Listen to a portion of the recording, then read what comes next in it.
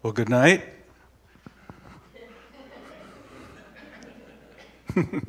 It is a good night, isn't it? Compared to 1 week ago, can you believe looking outside that it was 1 week ago that it was snowing like a blizzard here? I was just telling Pastor Jay that this week I had a meeting with somebody from Ohio, and she told me that at their place last week they got 8 inches of snow while we got like 3. So you might have thought it was rough, but we were really actually blessed. So, well, tonight we have another quiz, just to try to make sure that you remember a couple of things. It's been, I think, what have you had, 3 days off now or something? And so we want to just try to refresh your memory. So the first question is a true or false. The second coming of Christ will be on the down low. I think you know what I mean by that, right? The hush-hush, quiet. All right, true or false? Number 2, Revelation 19:21 says, the rest were killed at his coming. The first chapter of 2 Thessalonians helps us to identify those people. The description it uses there is that they don't blank God and don't blank the gospel of Jesus. So if you can jot those on your quiz card there. Our third question tonight is based on Revelation chapter 20, verses 4 to 6. We see the resurrection of the blank who will blank with God. This is according, it's mostly in verse 6 there. It's where you'd find that answer. All right? And the fourth question for tonight, Revelation 20 shows blank being bound for 1,000 years, blank Jesus' second coming. That's kind of a timing, that last blank is kind of a timing question. All right, ready to see how you scored here? The first question I marked false. You too? Good. It's actually going to be a very noisy event, right? All right, Revelation 19:21 says the rest were killed at his coming, and then we identified them as those who don't know God and don't obey the gospel of Jesus Christ, right? Revelation 20:4-6 says we see the resurrection of the righteous who will reign with God. Okay, I think that's the last phrase, that reign with God is the last phrase in verse 6. And then Revelation 20 shows Satan being bound for 1,000 years before, after Jesus coming. Which one is it? After, following Jesus coming. Okay? All right, well, did you score well? Andy, you didn't even get here in time to score at all, did you? All right. We can do it again. Yeah, right. Okay. Well, let's bow our heads for a prayer, and we'll get started with the lecture for tonight. Our Father in heaven, thank you so much for such a beautiful spring day that you've granted us. Lord, we're feeling much brighter today and just more cheerful on the inside, I think, because sunshine is such a blessing to us, and we thank you for it.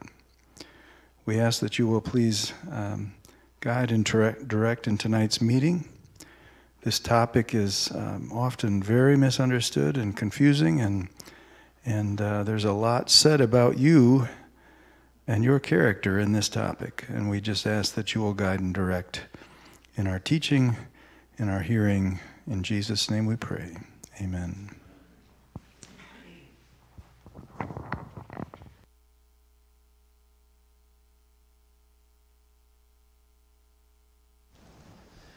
Thank you, Larry. That was a great quiz again tonight, and I always enjoy. I mean, he put some stuff into that, and to think about it, and that's good. Well, I'm glad all of you are here tonight. We're going to get into this subject, and our subject tonight is hell, the real clear truth about a very serious topic. And under that I have a quote from Scripture, our God is a consuming fire. It was Voltaire. Voltaire was one of the foremost atheists in the late 1700s. It was his works that led to the French Revolution. How many of you remember the French Revolution in high school? It was a terrible time. I won't get a lot into it, except that atheism became the, what should I say, the kind of the religion of the state. And what a lot of people don't know, I'll get into this a little bit more down the road, what a lot of people do not know is that Lenin, have you ever heard of Lenin, who started the communist movement in Russia?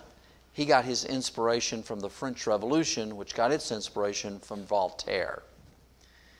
Voltaire was sitting on beside his father or with his father one day, and his father was talking to him about this subject. And he told little Voltaire, and I don't know how old he was, 8, 10 years old, he said, yeah, if you don't be good, then God is going to burn you and burn you and burn you and burn you and burn you forever and forever and forever. And they had a little conversation about that whole subject. And Voltaire, at an early age, looked at his father and said, I hate God. And he grew up to be one of the most well-known atheists in modern history. Voltaire, over this subject. Well, let's see what the Bible says. As Brother Larry said tonight, sometimes this can be a little confusing. You will see that as we get into it tonight. But the principle that we always want to work with is to compare Scripture with what? Scripture. And the Scripture becomes its own interpreter. And you always measure the obscure in the light of the clear. That makes sense? Good rules. Okay, here we go. We'll look at this. Matthew 16:27. Before, I'm going to give you just a quick little review here of where we were. We talked the first night about what happens to a person when they die, and then we talked about the 1,000 years. Before Jesus comes, the righteous are judged and the reward is decided. Notice this text. A lot of people don't know this. A lot of people think that when Jesus comes, the reward isn't there. But Jesus says, Matthew 16:27, for the Son of Man shall come in the glory of his Father with his angels, and then he shall reward every man according to his what? So there's a judgment that goes on before Jesus comes. We'll talk a little bit more about that another night. When Jesus comes, what 4 states will the human family be in? Just reviewing quickly. You have the righteous living. He that is holy, let him be what? Holy still. You have the righteous dead who are asleep in the grave. They're not in heaven or in hell or in purgatory. We talked about that after the meeting last night. The other night we talked about purgatory around the table there. They're not any place like that. And then the wicked are also living because they cry for the rocks and mountains to fall on them, hide them from the face. And then the wicked dead, of course, are already dead. So those are the 4 states of the human race when Jesus comes. And at the coming of Jesus, the righteous dead will be resurrected. That's wonderful news. And they'll join the righteous living. So now all the righteous are alive. Isn't that good news? Then the righteous will be taken to heaven for 1,000 years. The wicked living are going to join the other wicked dead. And they're slain by the brightness of his coming. And they join the wicked dead. Now all the wicked are dead. All the righteous are alive. All the wicked are dead. And they will be dead on the earth. We talked all about that. This begins the 1,000 years for which Satan is locked up on planet Earth, bound here with no one to deceive. It's going to be a miserable time for the enemy of souls. During the 1,000 years, the righteous are in heaven, and they become the jury and judging the punishment of the wicked. They're also going to discover why God made the decisions that he made. Every question will be answered. Our God is a God of transparency. Aren't you glad for that? He has nothing to hide. And every question things. There are plenty of things I don't understand. There are plenty of things I cannot explain. There are tragedies and heartaches and difficulties, and you can't explain them. But when we get to the kingdom of heaven, the God of heaven, if we trust Him, we're going to have everything laid out, and we're going to be able to see why the God we serve is a God of love. Isn't that good news? He's a God of love. There's no one like Him, and we don't want to serve anyone else. The earth then, of course, during this 1,000 years is left desolate, uninhabited by humans until the 1,000 years are finished. Then it says at the end of the 1,000 years, the wicked are resurrected to face their judgment. The rest of the dead live not again until the 1,000 years were finished. So this becomes a very fascinating scene here. And let's look at the Revelation 20, verse 9. If you're following along, we're going to spend some time in chapter 20 here. And they, this is the wicked, went up on the breadth of the earth and compassed the camp of the saints about, and the what? Beloved city. Now, we haven't, in the book of Revelation, we haven't been introduced yet to the beloved city, but now we're introduced to the beloved city at the same time that we're being introduced to the resurrection of the wicked. Now, think about this. So all these wicked people are resurrected. Satan sees his opportunity to what again? Deceive. That was the key word. What is he deceiving them that they can do? What are they engaged in doing here? All right, they're encompassing this beautiful city, and they want it for themselves, and they are deceived, believing that they can take that city. And so they're marshaled there around that city. Where did the city come from? I thought the city was in heaven. Well, listen to the Apostle John just a few verses later in chapter 21. He says, "Now I saw a what kind of heaven? And a what kind of earth? For the first heaven and the first earth have passed away, and there was no more sea." So he's talking about the recreation of this world. "Then I, John, saw the what kind of city? The holy city, the New Jerusalem, coming down from God out of heaven, prepared as a bride adorned for her husband." So the earth is going to be recreated after this final attack by Satan, and the New Jerusalem is going to be its capital forever. I plan to have a home in the New Jerusalem. Don't you want a home in the New Jerusalem? And it'll be a wonderful thing. By the way, the Bible describes that. I don't have time to get into that tonight. But if I remember correctly, it's about 1,500 miles on each side. How far is, where's 1,500 miles? Well, you could get to the southern tip of Florida and still have room to go. Still have room to go from Michigan. So you're talking about a place that's going to be plenty of room for everybody. You don't have to worry about that kind of a thing. All right, so John sees that city coming down from God out of heaven, and then it says they're going to attack the city, and when they attack the city, it says, and fire came down from whom? Out of heaven, and what's the word? What do you do when you devour a sandwich? Do you still have it? It's gone. Now, there's a tradition in our house because my wife's half Italian and she makes wonderful pasta. So she does that every Friday night. She just does it, and I'm happy about it. But I had it tonight, and I devoured it. It's gone, I promise you. Enjoyed every bit of it. This is, of course, not an enjoyable thing. What is actually happening here is that God, there's another text in Scripture that says every knee will bow. The whole universe, even the wicked, even the devil and his evil angels will declare that God is just. God is going to be vindicated in all of this. He's been accused of everything in the book. Satan has accused him of everything in the book. And when this happens, just before it happens, Lucifer, Satan, the devil, is going to acknowledge that just and true are thy ways, thou King of saints. Fire comes down from God out of heaven. This isn't because God takes any delight in this, by the way. The Bible calls it, in one place, God's strange act. And one reason I think that God delays, we feel like sometimes God is delaying the coming of the Lord and the end of time. But God, I think, dreads this day. This is not a day God looks forward to. But the universe must be cleansed. If God wants to take the evil out of our hearts, isn't that right? He wants to take the evil out of our hearts. The way He does that is by the power of the Lord Jesus. It's by being born again. It's by becoming a new creature in Christ. We become a new creature in Christ, and Christ forgives our sins. We become a new creature. That's how He gets the sin out of us.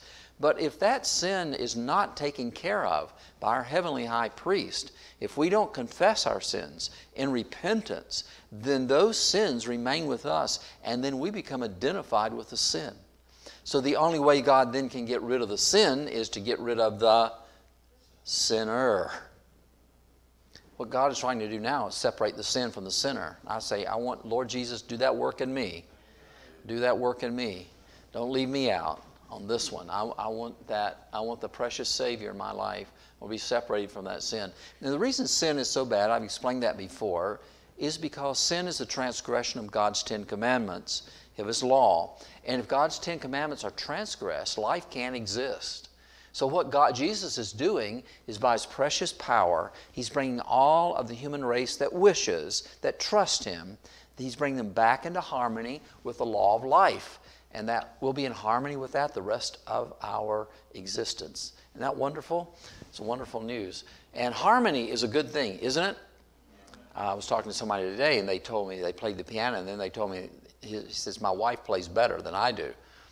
I'm glad they didn't ask me. My mother, my dear sweet mother, she really wanted one of us to play the piano. And for 3 long years, she sent us to a music teacher to play the piano. And Mother really wanted that to happen. I remember them getting that piano and putting it in the front room. And I practiced faithfully because my mother was going to see to it that I did that. That was just going to happen. But my heart wasn't too much in it because, Pastor Bob, I had my ball glove right there, and you got the picture. And so the music teacher and my mother finally had a talk, you know. And some people have it, and some people don't. And I didn't. And I love music. But harmony, so you don't want me playing the piano. But you have a beautiful piano here, and I don't know who all your pianists are off the top of my head. But when the pianist gets a hold of that, and you hear the harmony, isn't it wonderful? That's what the universe is going to be. That's what God's 10 Commandments is about. It's about to bring harmony and sweetness into human existence. So this fire comes down from God out of heaven, not because God enjoys that, but because God's got a task to do. He's responsible to the universe and to the rest of us. Here's the real truth about hell. For our God is a consuming fire. What does it mean to have a consuming fire?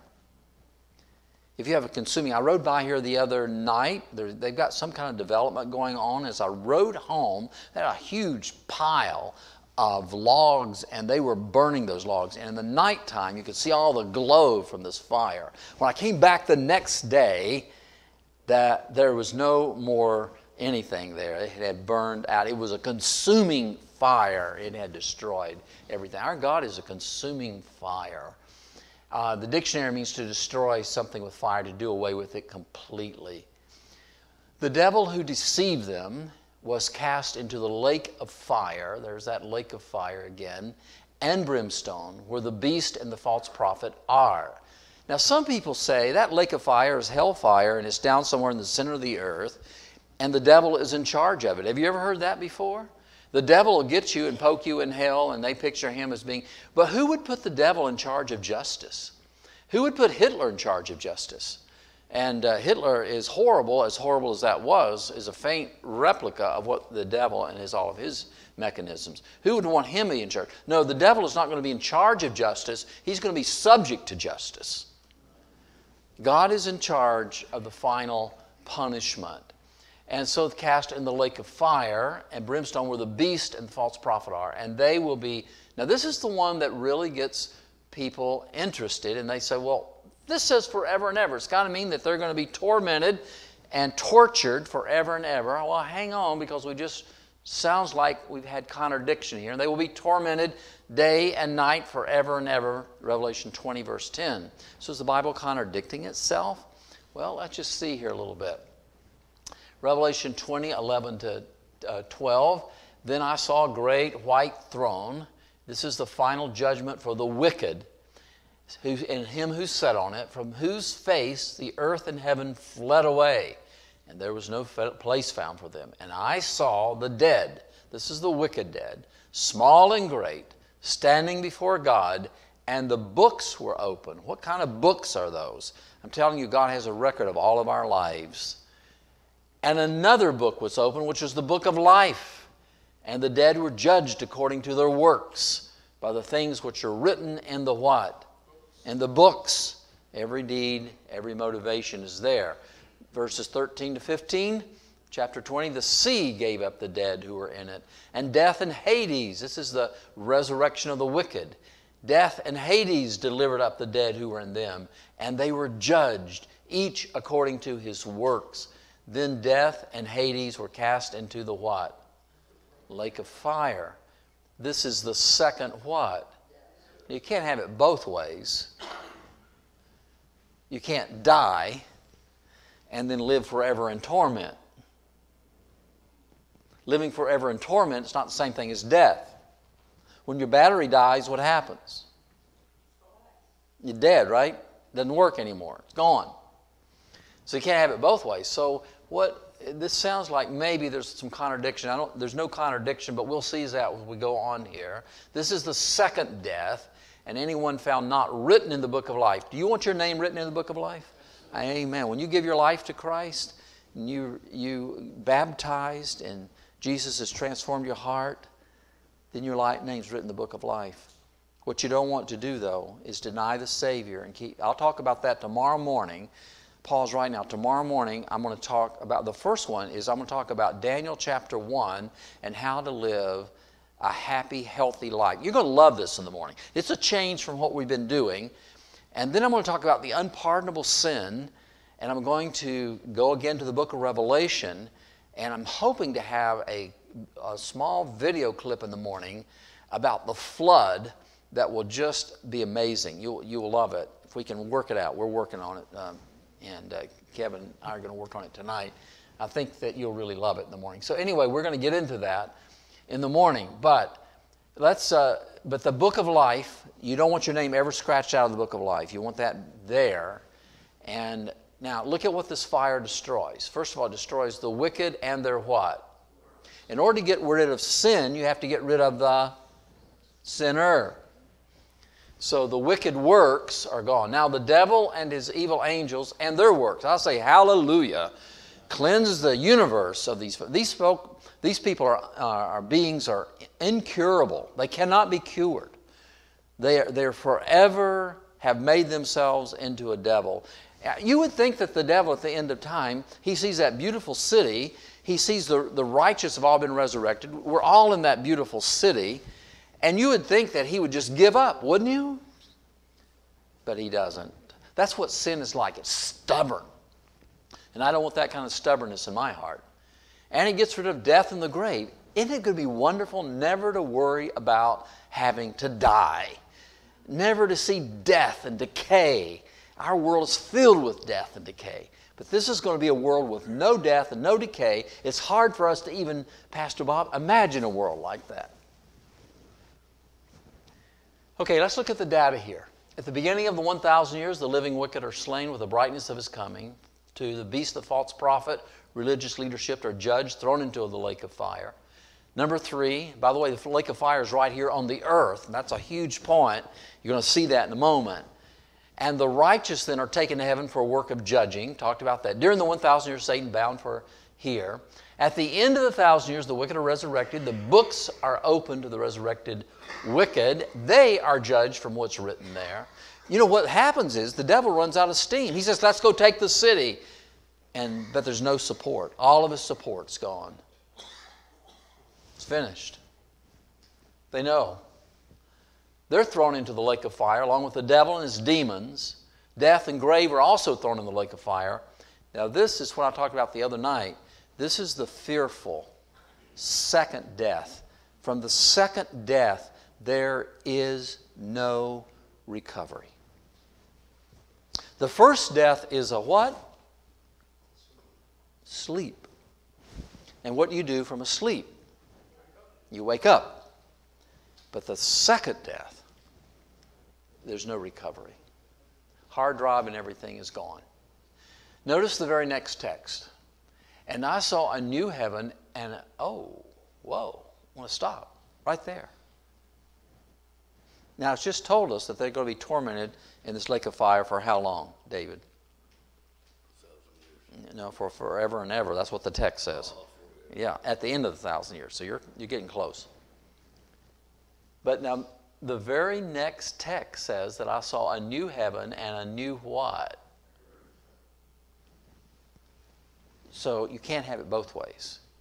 You can't have a lake of fire on the earth tormenting people forever and ever and ever and ever, and then to have it disappear and go away, and then there's be a new heaven and a new earth. You understand what I'm saying?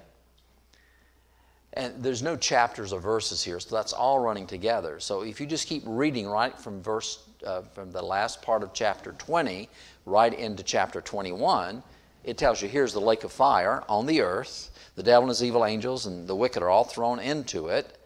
And then it uses that word forever and ever.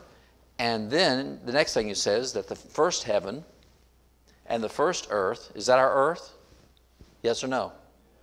Is past what? In other words, it's gone, it's finished, it's over with. So the wicked can't be in hell burning forever and ever because there's a new heavens and a new earth.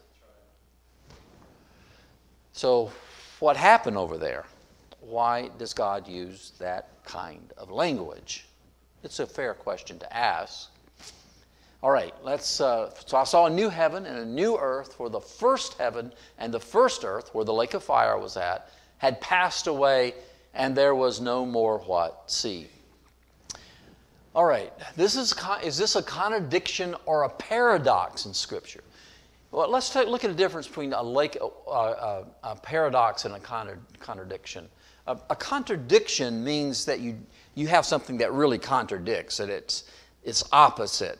A paradox has the appearance of contradiction, but when you look at it in its big context, it becomes, what's the word I want? It becomes a companion. You understand it. It's not contradicting, but it just gives you the bigger picture. So what we really have here, I believe, is a paradox, not a contradiction. Okay, let's go to number one. Hell, the lake of fire, takes place on this earth. 2, the wicked are devoured. 3, yet it says they're tormented forever and ever. 4, this is God's just and righteous judgment. Just and righteous. Can a just and righteous God burn a human being for 100 years, even if they live to be 100 years, even 1,000 years? Can God burn them forever and ever and ever and ever and ever, and you've been through 1 billion years of burning and you're not even started? Is there any justice to that? So the Bible declares that God is just. Death and grave are destroyed. This is called the second death. The heavens and the earth pass away and are replaced with a new earth. A contradiction is to assert the contrary of or to deny the truth of. A paradox is a statement that seems contrary to common sense and yet perhaps is true. All the evidence points to the fact that people are not burned forever and ever, yet there is a forever or eternal element to hellfire. You always measure the obscure in light of the clear. Let the Bible explain itself. All right, this is Matthew 25. Jesus talks about this. And these will go away into everlasting punishment. Look at that word. Come back to that moment. But the righteous into what? Look at this word. Everlasting punishment is not everlasting punishing. There is a difference. In other words, this eternal punishment or everlasting punishment lasts for how long?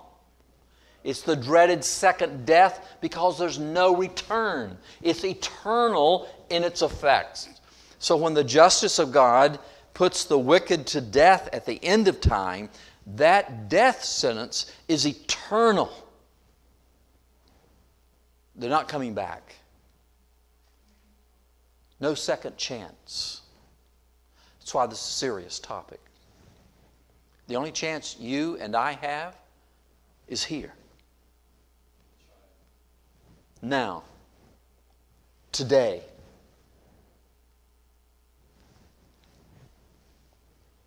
So it's everlasting punishment, but the righteous into eternal what? Life. It is the punishment that is everlasting, not the punishing. Those are the words of Jesus. Now here are some other uses of the word forever. Does context make a difference? Yes or no? Okay. Context makes a difference. Exodus 21 verse 5. But if the servant plainly says, I love my master and my wife and my children, I will not go free. In the Israelite society, if you got in debt, you could work your way out of it in 7 years. You could become an indentured servant, for lack of a better. But they had to let you go at the end of 7 years. The debt was paid. But let's just say that I decided that I got in debt and got in a lot of financial trouble, and so I had to owe this person a lot of money. But we became really good friends. I really appreciated him. I didn't trust my own business acumen, and I thought, you know what? I'd be one smart man if I would just stay with this guy for the rest of my life. I mean, he knows what he's doing, and so I say to him, look, I think I'd like to stay the rest of my life here. And he says, you really want to do that? Yes, I really do. That's my choice. So he says, okay, that'll be forever. Well, how long does a person live? They die. So forever has context. And the context is the rest of my life is, in essence, forever. And so that's what's happening there. And they bring him to the doorpost, and it shall serve him forever.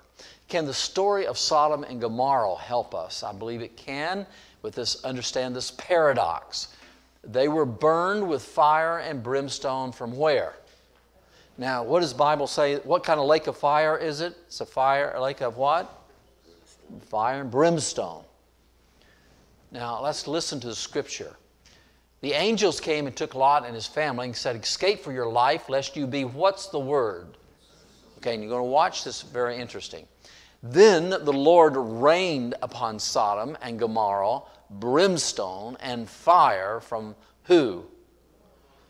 Now, in the book of Revelation, where did the book of Revelation say the fire came from?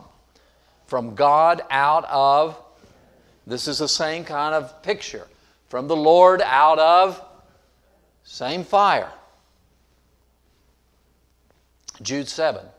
Even as Sodom and Gomorrah and the cities about them, giving themselves over to fornication, I won't get into that tonight, going after strange flesh, you can add and subtract, are set forth as an example, suffering the what? Of what kind of fire? Now, question and answer. Is Sodom and Gomorrah burning today? No. I had, a few years ago, the privilege of going to Israel, and I stood on top of Masada. I think that's the way you say it. It was the last stand of the Jewish people against the Romans. And I guess there's been a film made about it and all that kind of stuff. But at any rate, they ended up, several hundred of them committed suicide there rather than let themselves fall in the hands of the Romans. And I remember going out to the edge of that Masada, big cliff up there, and standing out and looking over that valley. And what I did not realize at that point was that I was looking at what I believe today was Sodom and Gomorrah. I wish I had time to put it up here, but there's been a lot of people that have gone there, and you can see the ruins of a city that's been turned to ashes, and it's filled with little tiny pieces of sulfur that one time turned it into ashes. So Sodom and Gomorrah has been burned with eternal fire. But is Sodom and Gomorrah burning today? No. It has an eternal aspect to it, because Sodom and Gomorrah are not coming back. They're never coming back. Turning them into what? And that's exactly what you find there. And condemn them to destruction. Making them what kind of a deal here? example to those who would afterward live an ungodly life. So if you want to know what's going to happen to the wicked, the Bible says in the New Testament, take a look at Sodom and Gomorrah. They were punished with eternal fire, with destruction. That's what's going to happen to people who live ungodly. This is the eternal fire, or is this eternal fire burning today? And of course the answer to that is no. How does Peter warn the ungodly? Let's listen to the Apostle Peter. 2 Peter 3:10, the elements, talking about the earth, will melt with what kind of heat? Both the earth and the works that are therein will be what? The book of Revelation says the first heavens and the first earth were what? Passed away. So Peter is agreeing with that, and he's telling us how it's going to happen. They're going to be burned up. Therefore, he goes on, since all these things will be dissolved, what manner of persons ought you to be in holy conduct and godliness?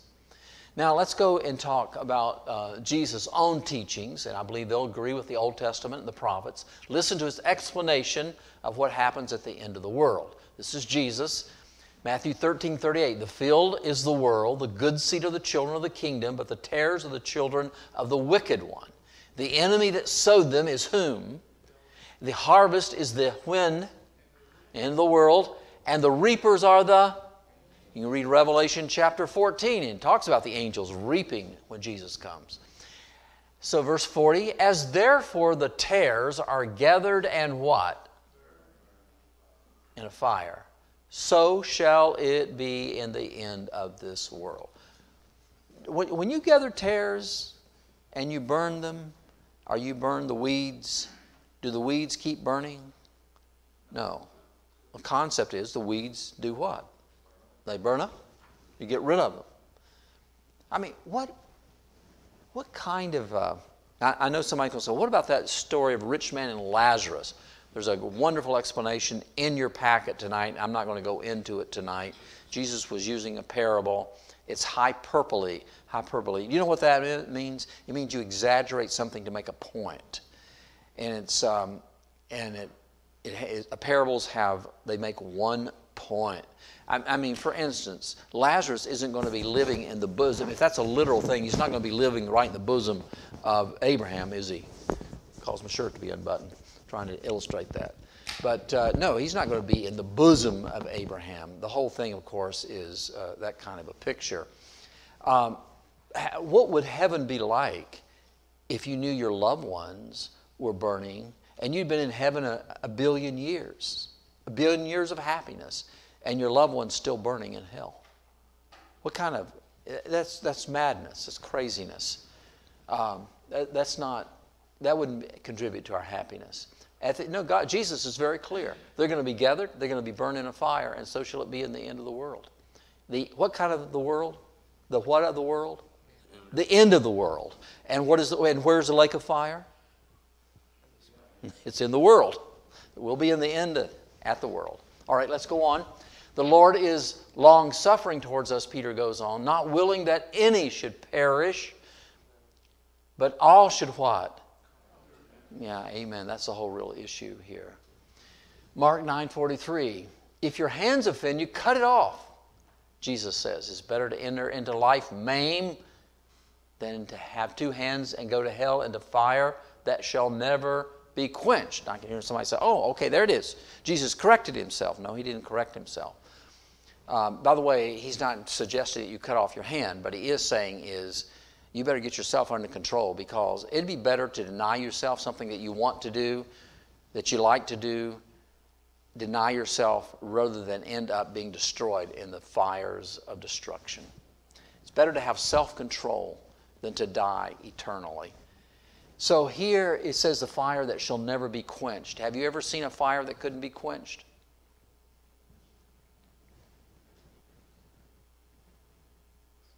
I think I've seen one or two. We had a neighbor's house one time, the neighborhood I grew up. We woke up in the middle of the night and the neighbor's house was on fire. And it was unquenchable. It burned the place up. They couldn't put it out till it was finished eating up whatever it did. The Bible also uses this. This is Jeremiah uses the same kind of terminology. If you will not hearken to me and hallow the Sabbath day, then I will kindle a fire and the gates talking of Jerusalem, and it shall devour the palaces of Jerusalem, and it shall not be what? So is Jerusalem still burning today? No, Jerusalem's not burning today, but it was destroyed. It was finished. And so not be quenched means it burns until it burns itself out. Malachi, nobody, by the way, nobody's going to put hellfire out. Am I right? It's an unquenchable fire. Have you ever had crazy dreams when you were kids? Anybody have crazy dreams? Don't raise your hands. One of the dreams some of the dreams I like to have, I don't know if I like to have them, but I have them. And they say they're usually pretty healthy dreams, so I'll tell you that ahead of time. But that's to fly. If you like to fly in your dreams, those are usually pretty healthy. But I had some dreams when I was flying, and I thought, and somehow, I don't know how hell got involved in this, but I got into an airplane to fly out. But it's not going to help you. So you can get in a 747, the atmosphere, everything's going to burn up. Everything in this world's going to burn up. You won't be able to fly your way out of it. That's what I'm saying. It's unquenchable. Nobody's going to put it out until it finishes its job, until it finishes its work. Okay, Malachi 4:11 pictures the same thing. The day that cometh shall burn them how? Up, says the Lord of hosts, and it shall leave them neither what? Now, what does that suggest? It means an utter destruction, a complete destruction. And you shall tread down the wicked, for they shall be what under the soles of your feet? In other words, they are totally and completely done. I'm going to share a bunch of texts real quick just to show you the tenor of Scripture. The wicked shall perish into smoke.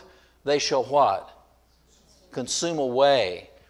Obadiah 16. They shall be as though they had what? You can't be tormenting in hell and have that, as it were. For the wages of sin is what? Not eternal life in hell. John 3:16. For God so loved the world, He gave His only begotten Son, that whoever believes in Him should not, what's the word? But have everlasting life. In other words, the wicked perish, but the righteous live forever.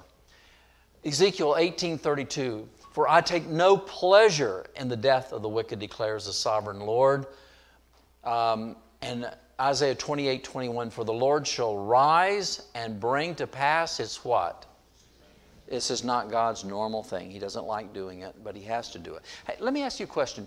Do you think a judge enjoys sentencing somebody to prison? You think the judge says, oh, this is just wonderful. I just really enjoy sending people to prison. I don't think the judge enjoys that. I think he does it in order to protect society. The reason God destroys the wicked is to protect the universe. You understand? It's not because God enjoys doing this. God is responsible. Created it all. Revelation 21:2. And I, John, saw the holy city, the new Jerusalem, coming down from God out of heaven. This is where I want to be. Prepared as a bride adorned for her husband. And then Revelation 21:4 says, and God shall wipe away how many tears? All their tears from their eyes. There'll be no more death, nor sorrow, nor crying. Neither shall there be any more pain. Hallelujah. I'm so tired of seeing people suffer. For the former things are what? They're gone. There's a new heavens and a new earth. Now this is Nahum 1:9. I'm thankful for this.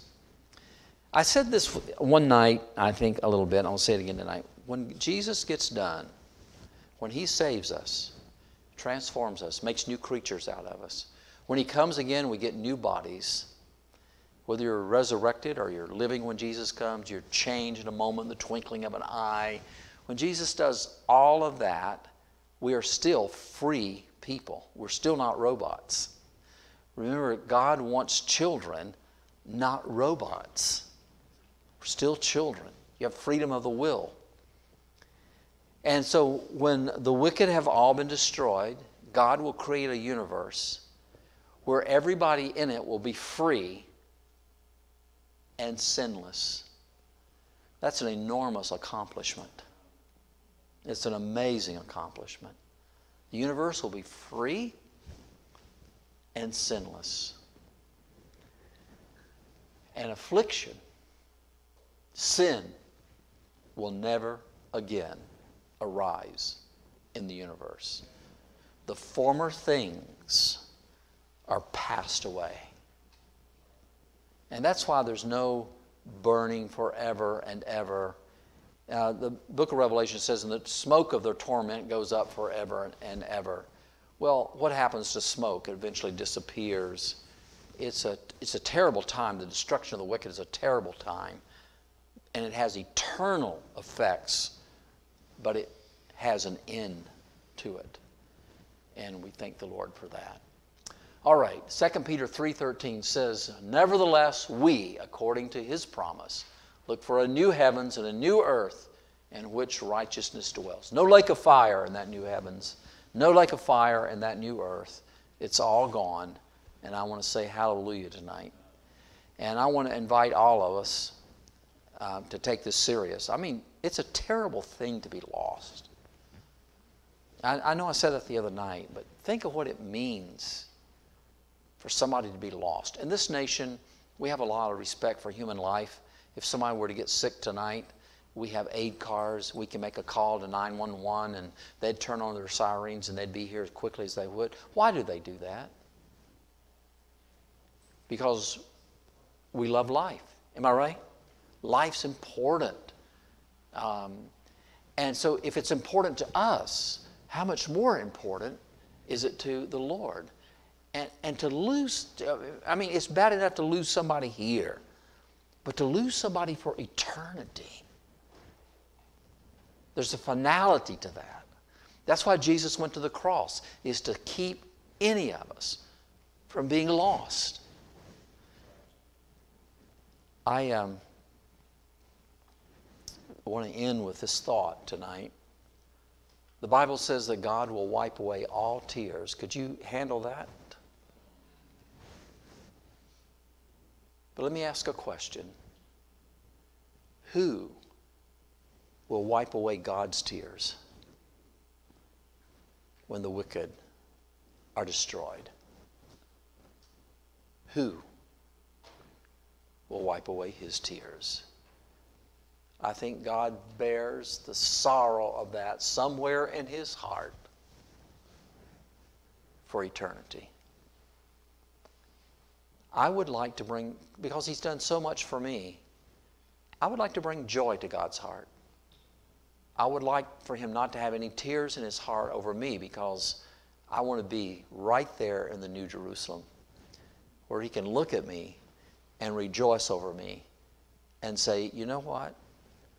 Jesus and I, my only begotten Son, it was worth going to the earth to redeem you. What a wonderful God we have. So as you think about this subject tonight, the word eternal is there, the forever and ever, but it has a context. And the context is that when it's all done and finished, the effects are for everlasting. But God doesn't want us, any of us, to have to suffer those effects. Let's bow our heads. Father in heaven, thank you tonight for your love. Even though this is a serious and a sober subject, even though it's made fun of and laughed at by many people in the world, the truth is that you are a God of justice. But it's not something you look forward to. It's your strange act. It's something that you bear not because you want to, but because you have to, in order to guarantee and to guard the civilization of life eternal.